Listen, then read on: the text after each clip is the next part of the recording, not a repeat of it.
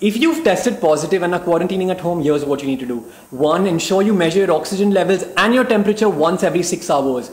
2. Treat symptomatically. If you've got a fever, take a paracetamol. 3. Betadine gargles every 2 hours. 4. Trust and listen to the advice of your doctor. 5. Do not be dehydrated. Eat a decent amount of fat, protein and antioxidants. Remember, a dehydrated, undereaten body has never recovered on time. Don't panic, stay alert, and you've got this.